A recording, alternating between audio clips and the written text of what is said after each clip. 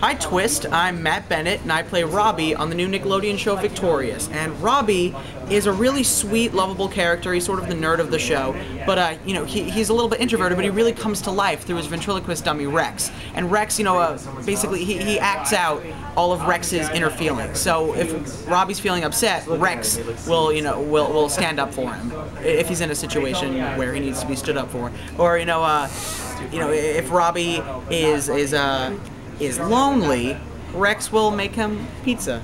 I just totally made that up. But hey, that'd be a cool episode. I'm gonna go pitch that.